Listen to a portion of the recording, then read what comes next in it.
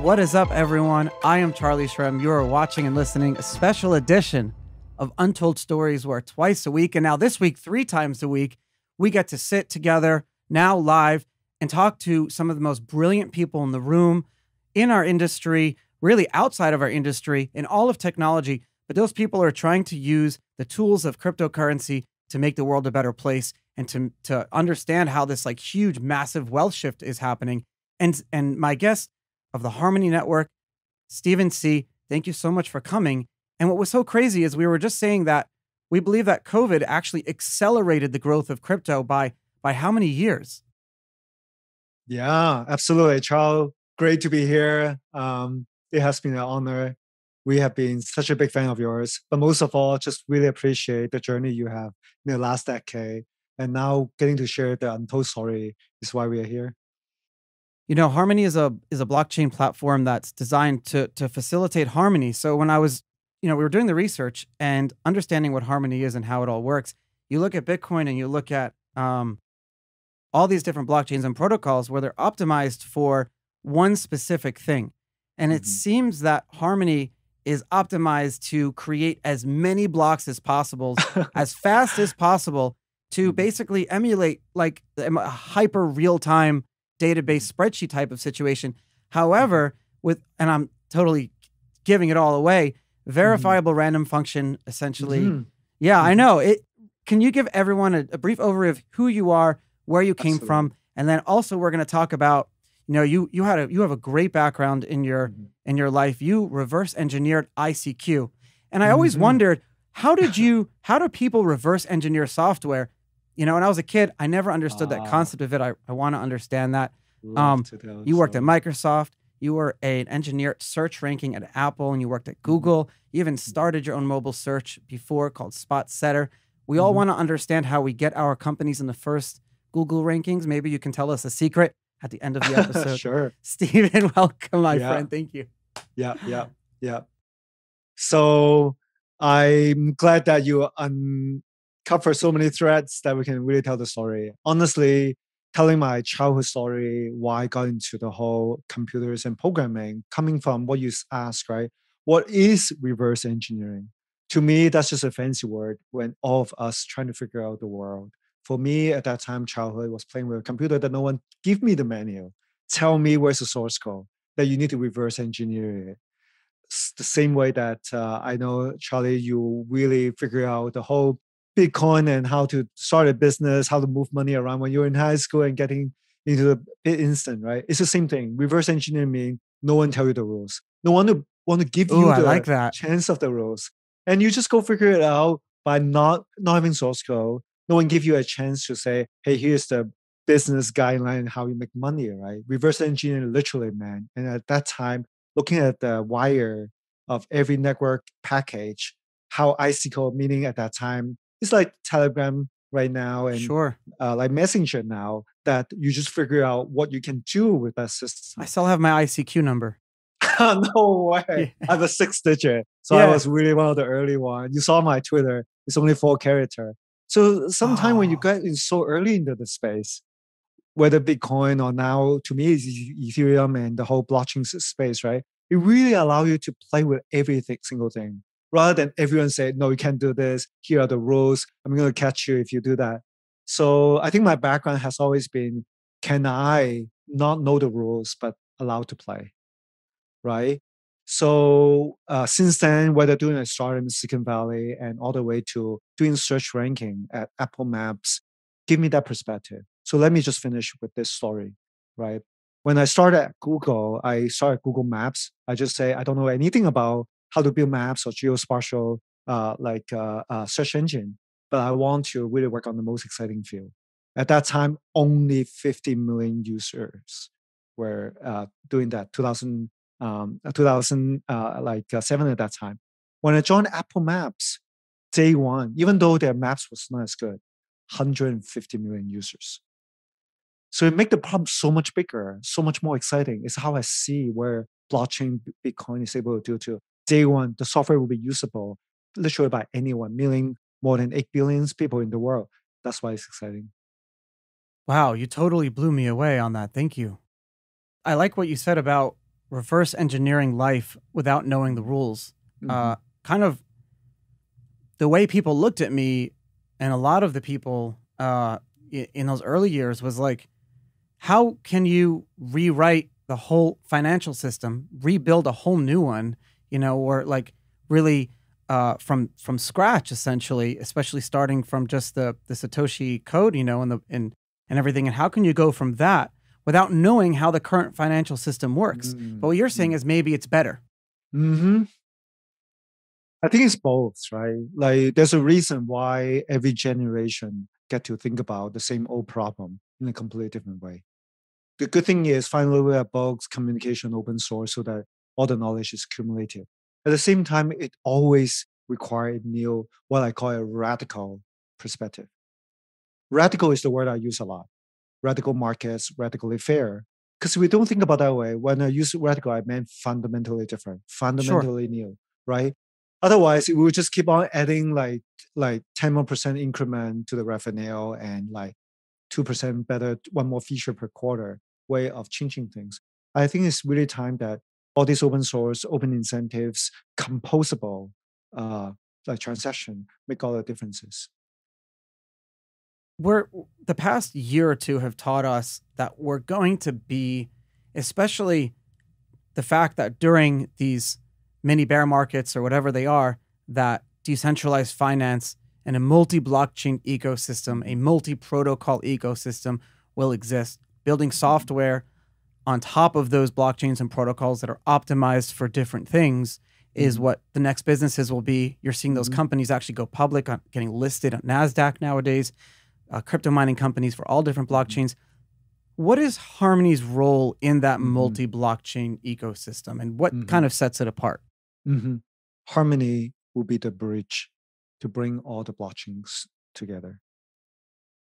And I think that's really where the state of the art of whether fintech, blockchain, and all these different networks must have, right? We keep wishing that government and banks will work with Bitcoin and Ethereum and like any of the DeFi traders. We couldn't even work with each other, right? I think what last year have really shown is not just we have Bitcoin and Ethereum anymore. There are actually multiple usable networks, whether Cosmo, Polkadot, right? Can we have a bridge so that when we have liquidity on one side, quickly be able to trade asset or even NFT moving around? When you say multi-chain worlds, we know it's always Yeah, going to be true, but finally it happened last year. But what we still don't have is we keep saying that things are composable, liquidity is fungible, but we actually don't even have the minimal connectivity. Worst of all, we don't have a non-custodial, trustless way of bridging them together. So Harmony role is really thinking about now we have a network of decentralized validators. Can that be used for anything about the bridge, even your wallets? They call it a smart contract wallet. Why don't you put it on the chain so that when we talk to Bitcoin, we actually want it to be wrapping the asset I with a understand. not on-chain way. That's a very, very cool way of looking at things, and I like that. I've been very impressed with a lot of the different ecosystems, like you said, the Cosmos ecosystem, and how many different blockchains are part of that. Mhm, And now you have Harmony as a bridge, and mhm, then because all of the validators, so those mhm, who understand all how all other blockchains work, most of them launch with a certain amount of validators. You can mhm, stake your coins or tokens. You can and be like a top 21 or a top mhm, 100, and then mhm, that's how those miners per se in a proof of mhm, stake mhm, blockchain. And in a second, can you explain how your mhm, effective proof of stake consensus mhm, works in mhm. this type of situation? Yeah, I think the key idea where Bitcoin brought it is we're not thinking about whether 21 or even 100 anymore. Can we go to like 10,000, hundred thousands of these miners and validators? And coming back to finally where the state of our Ethereum 2 is what everyone's thinking, right? They think about 64, even 1,000 validators to be possible. But what is really missing are two key things. The first one is actually whether the sticking is radically fair, meaning can they still fight the centralization? Yeah, when you're thinking staking, you're thinking centralized, unfortunately. So how? Exactly, right? To me, it's actually really, really hard to solve, but we try. When we call effective, proof of stake. That's what we meant. Can we fight the centralization of the top sticker? The more they stake, the more they earn, right? And then the bottom too, right? When you have no stake, how can you ever get into the network? Satoshi have the dream. You only need Yeah. one CPU. You only need one person to be part of it. And it's still true today. It's just that you get lower and lower chance. But then honestly, even Ethereum too failed that now. You have to have such a high deposit before you get on it. Yeah, That's Charlie. the failure of the permissionless blockchain as we have it today with proof of stake. And my friends are some of the early proof of Exactly. stake, is that there's an obstacle. You need Exactly. permission from all the other stakeholders, and they Exactly. can go get to not allow you to even own or participate in that network. Theoretically, it could happen on Absolutely. Ethereum or any other network today. Bitcoin is still king, not because of when it started, but because of some ultimate idea about decentralization that we are all still trying to learn and mimic. Right. The fact that I need, I don't know now, like $50,000 to even start the game is meaningless, right? Like Bitcoin, literally, man, just connect to the network, mine whatever you want, have a CPU, even though it's very slow and not possible to compete with ASAP now, you can, right? And to us, that's what we wanted that back. Effective decentralization, effective stick that you can still participate to the network is going to be so critical. But on the other end, then how do you incentivize people to secure the network if Mhm. there's no incentive or it's random? So we've come up with the idea that we absolutely need all the stake to secure the whole network. But can the Oh, top stickers only earn up to a cap reward, right? So that will really drive towards whether 10,000 or 100,000 is up to the network as a parameter. But the top one don't need to keep earning beyond, let's say, already 10% of the network. Same thing with the bottom though. Because they're so low and so hard to even get elected. And most of the proof of stake network couldn't support, literally cannot support, like the algorithm protocol cannot support more than 100 by design, right? We have by design sharding to begin with, but even today, 1,000 stickers. So we know even the algorithm works. But hardest of all is the economic feasibility. We want to make sure that the bottom is not getting the empathy or not earning enough to be sustaining. So the top, we are capping it, the bottom, we are lifting it, so that we have the whole concept of whether universal basic income so that anyone can participate and earn. we hear this term a lot, sharding. Mm-hmm. Especially Vitalik talks about it a lot when it comes to Ethereum 2 and 3.0. Mm-hmm. And then during 2017, when we were Mm-hmm. dealing with if or the Mm-hmm. question was in 2016 really, or Yeah. 2014 really, actually. When I was doing my Yeah. sabbatical in prison, was that Yeah. should Bitcoin scale now faster than it's been scaling currently? And that's where the block size war kind of came Mm-hmm. from. For sure. Sharding was thrown around as a potential and For still it sure. kind of is. What is that? Yeah. Harmony is actually the first proof of stake and sharding mainnet. So we actually spend lots of time looking at how Bitcoin is looking into Lightning and every scaling solution, both on the network system, block size that we were investigating. But then there's only one solution to something called horizontal scaling, uniform scaling. That's easier to understand. Sounds exciting. No, I'm such a So let me geek. just easily explain, right? It just means whenever you have a new demand, you can just say, hey, here's one more node to the system, one more shard to the system, and then you will have some more capacity.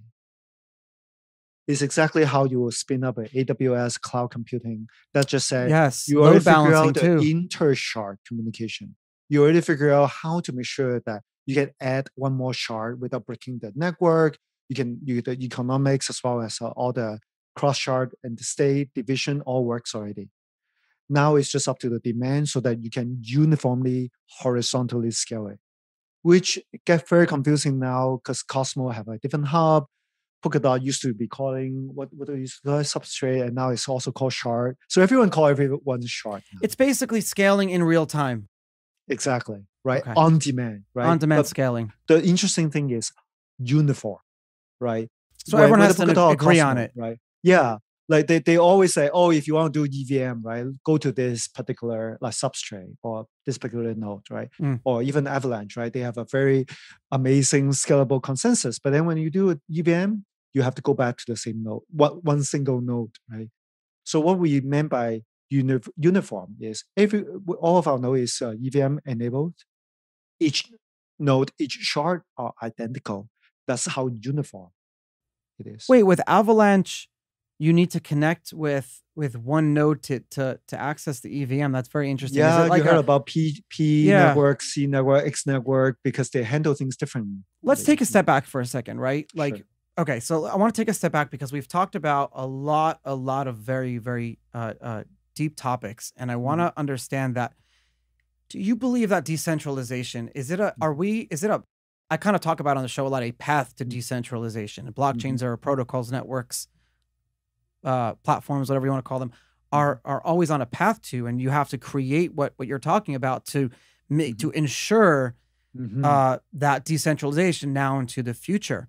Are you saying that that you think that a lot of these blockchains that we're putting a lot of capital into right now are still somewhat centralized or too centralized for comfort? For sure. Like two criteria, right? Just ask yourself, be honest, right? Are we designing or operating at the 10,000 nodes level yet, right? That's the right level, by the way, and that came from two Absolutely. different people, from Block Very Demon and basic, from the very Pocket minimal, Network. right? Yeah, Bitcoin 10,000 show us in the nodes. first 2 or 3 years that is possible, right? It's one thing to say that Ethereum started and got really bottleneck. Even Ethereum got that right, right? If we start today, if we start like we started 3 years ago, can we at least not slip back, right, to 21 or 100 nodes, right? Second thing, right? Now that you have all these network and we call that scalable, and that's why all these like second generation Ethereum chain started. Yeah. Can we scalable in a uniform way? It's one thing to get saying, oh, once we have this problem, we have this node. Once we have this problem, let's do that and stay sharp. We want to do the bridge, let's do this, right? It's another to really show that even in 10 years, I'm very confident sharding is the only approach. You guys checking out the Summer Olympics in Tokyo? It's on right now, and the awesome folks at Bitcasino and Coin Gaming are giving away amazing Bitcoin bonuses and cash prizes. These guys have been our sponsor for over a year, always giving away so many free things to all of my listeners. So go check them out, the Bitcasino All-Star Team. From now until August 8th, you can unlock rotating prizes, free spins, cash incentives, Bitcoin bonuses when you complete their daily missions. So all you got to do is head to my Olympics promo page. If you go to untoldstories.link/BitCasino, just go there all the time. Untoldstories.link/BitCasino. We're always giving things away there. We just gave away 3 Teslas a few months ago. Now during the Olympics, there's going to be a Bitcasino All-Star Team giving away a lot of cool stuff happening. It's a lot of fun. I love doing it. Thank you guys so much for making Untold Stories possible. I love you. This is a friendly public service announcement reminding you guys that if you're using Uniswap or 1inch or any of these other decentralized exchanges, you shouldn't be. You should be using our awesome sponsor, ParaSwap, because ParaSwap is a decentralized aggregator that sits on top of all of these different other decentralized exchanges to give you the maximum liquidity. But not only do they work on Ethereum, but now they work on Polygon and Binance Smart Chain. So you can do all of these type of crazy swaps, defining, going from one token to another, to USDC, to USDT, to wrapped Bitcoin, to all these different coins and tokens, all do it in a decentralized way. Furthermore, they're now integrated in the Ledger Live platform. I love these guys. I've been using ParaSwap for over a year now because you save all of those transaction fees every time you have to hit one of these blockchains for like approving your MetaMask or sending a transaction.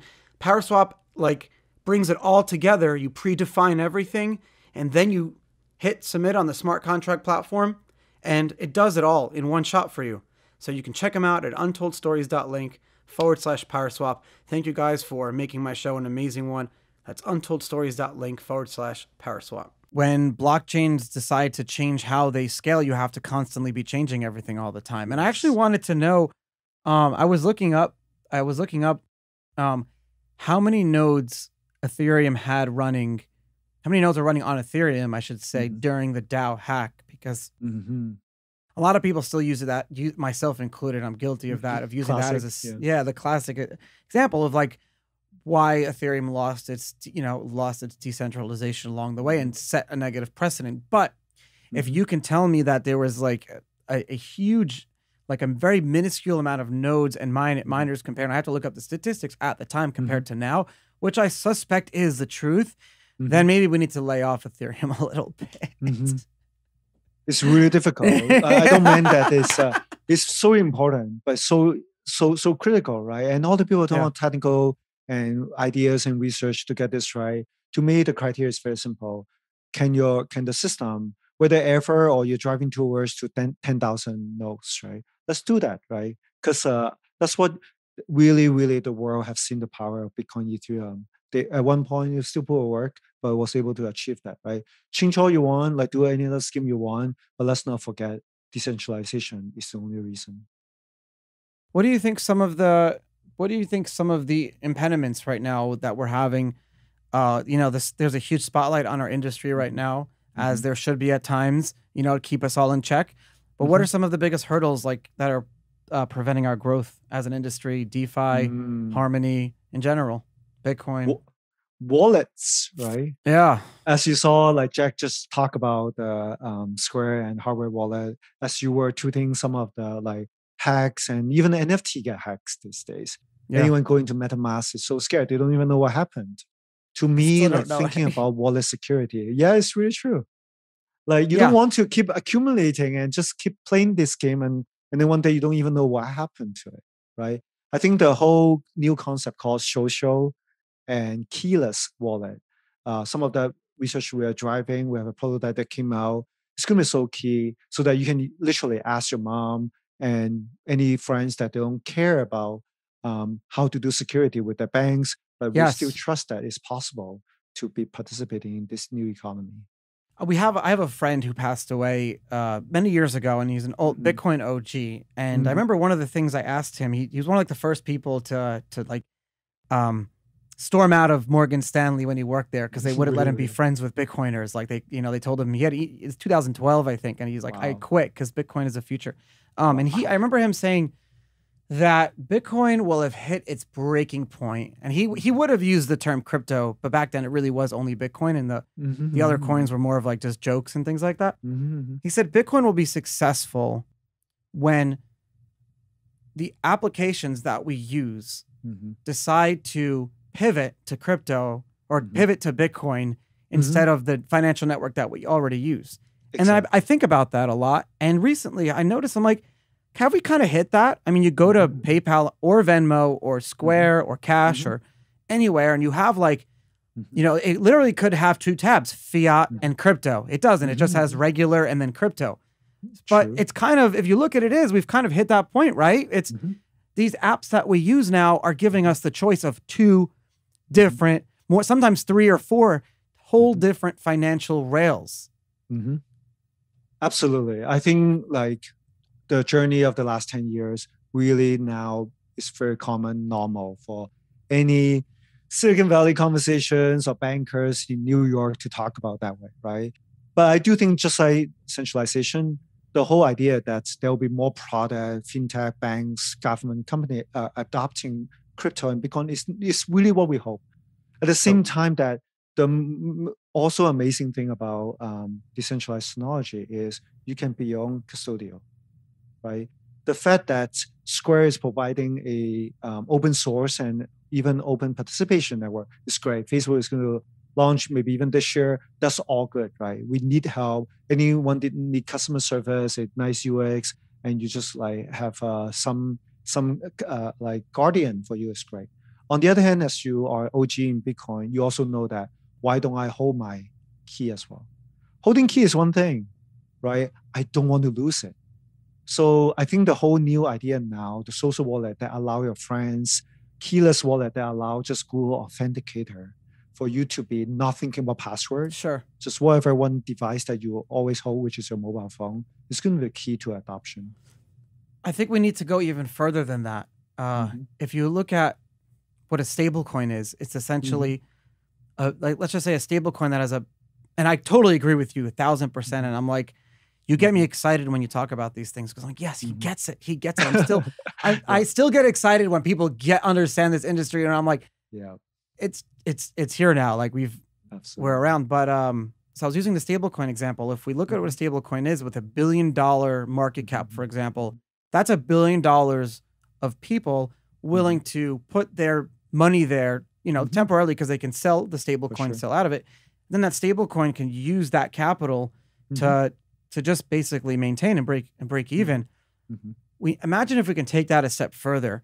where that money can be used to invest and to build roads and to build Oh, yeah. infrastructure. Yeah. Imagine if we can do that, but in a non-custodial way, where you can have your money on your phone, and the local government wants to build a Mhm. bridge, and you can, in Mhm. a decentralized way, participate in the fundraising of that bridge.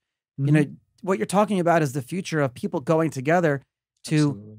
Chile or Argentina and building out new Mhm. cities on their own Mhm. because they're Mhm. looking for places to. We could have seen that more with that's. I see that as our future. Absolutely. What about decentralized basic income? All these people should have the wealth already and to be able to support their own town or like government or public goods that they want. I saw your tweet too, asking how come all these people just like taking all the reserve and giving so little like to the deposit as well as doing so little with the capital. I think it's finally come to that point, right? Yeah, Whether like you are in Florida, whether Miami mayor really thinking about whether there'll be a county stable coins and a county issue of bonds. I think it's really coming. I think the policy is actually opening up because of Bitcoin. Everyone see that not just as a security, but have a way to have a global yeah. impact of any policy or asset. What are the best platforms Mhm. that you've built Mhm. Harmony for, like Mhm. Harmonize too? But what are the if you're looking at the best type of dApps or application software, uh, Mhm. what do you want to see built? Yeah, I actually agree with you. Stablecoin would always be critical infrastructure. So as you mentioned that whether USD Tether or USD Circle, they have a huge pile of cash, right? What we see is algorithmic stable coins. So we're working with Terra for UST, Frax, with their whole new concept of fractional, but also consumer purchase index of stable coins. Those are really thought leaders in this space. Obviously, there's another project called Liquidity. All of these stablecoin innovation, we want to attract them because like their fees and their transaction speed is going to eat them if they only think about whether it's possible in Ethereum. The other spectrum is both DAO and NFT is going full speed now. And that's where Sure. the fun is. We actually are launching 10 DAO, $1 million each to just say, go crazy. Just do whatever Wow. can be in the decentralized, managing many of our foundation treasury is really happening very well. Wow, that's amazing. So basically, Mhm. if you're developers or want to build applications on it, there are 10 DAOs with Mhm. $1 million each to apply Mhm. to. Mhm. Wow, wow, that's amazing. I may go for that. I don't probably not, but that's really cool. please, I'm not a please be developer one of really. our governors. No. And I think that's a story, right? We do know that Tesla or even for sure Uniswap, who's not these days, have more than $1 billion treasury, right? What are they going to Sure. do with it? Yeah, you're right. They are not. They are only going to have like I Well, don't know. EOS bought Bitcoin with it, and that's why EOS has did so well. EOS They Treasury did, Block One bought all Bitcoin which with is it. fine, which No, is it's great. smart, right? Thank But you. let me ask you, right? Now you are build such an amazing decentralized network. Now you are back to maybe even 9 board members. Never mind 21. Only 9 board members to manage a $1 billion treasury. What's the deal, right? We Yeah. honestly also started with Harmony Foundation too, but only to set the direction, recruit the best governors. Having managed the treasury up to this point, the future is really. We already announced today there will be like we're starting with 10. We literally hope, and we are not even saying here, even 100 DAOs in coming years, right? Hopefully 1 million each. We Wow. already announced a $1 million hackathon, even for the next few months. So all the development as well as all the like decentralized like all these organizations making different product happen must be the only way. How can my listeners contact you, get involved in the Harmony ecosystem? How can they get Mm. involved? I don't want to forget to ask that. Oh, absolutely. As I mentioned, the best is follow my Twitter. As I have a very short one, hopefully everyone easy to understand. I would love to have as many followers as Charlie by the end of this podcast. Amazing. It is go. just Stephen Tse. So it's STSC is my Twitter characters. handle. We are Harmony Protocol. If you check out our website, harmony.one, ONE, we really believe the whole concept of building a lot of things, one for all and all for one bridge to bridge it together. We announced many of our initiatives, really hoping for the DAO people to just step up. Most of all, we even giving a fixed hourly rate for the people who even want to just nominate themselves as the DAO governor. By the time they are fully governor, they have 50,000, 100,000 even to begin with to manage their own budget. So we're really coming to the point of very much like public. This is like office, next right? level governance right here. You have Exactly it built that. into the DAO, basically like different roles and responsibilities Exactly with payment. Wow, you never think of these things. And it's happening. That's crazy. That's so cool. Yeah, I know everyone talk about DAO since like the DAO hack of Ethereum back in the time, right? But DAO tools have changed very differently now. There are snapshot, there are online forum voting, we have multi-sig with Gnosis, Safe Fork. So all these things are really happening. Most of all, we put 1 million to actions, right? It doesn't get any better than like there are really actions and money that you can budget on. Wow.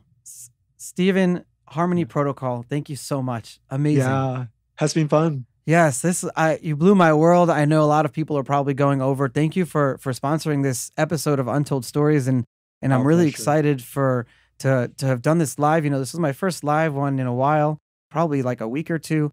Awesome. And there's something about being able to talk to all of our listeners about what's going on in the industry is important to me, because like there are so many bear markets that I just cried under my bed, and I wish I had someone live telling me that it's going to be okay. I am telling you, you're going to be okay. We're going to be great. Well, now I know that, because it's very like tough market, but the great thing is builders have not stopped. Yeah. You hearing that, everyone? They're building. You just look at the metrics. Don't look at the prices. A lot of times prices are suppressed on purpose for accumulation reasons. Look at the metrics. Look at where our industry is going. Look at the growth. Look at the jobs that has been created. Look at the total amount of capital in certain blockchains and protocols, and what is going on, the amount of building that's happening. Look at the job postings. People are leaving. They're leaving other industries in droves to come here. Exactly. It's amazing. Thank you so much again. I'll talk to you soon. Same here. Thank you so much, Charlie. Thanks for having us today.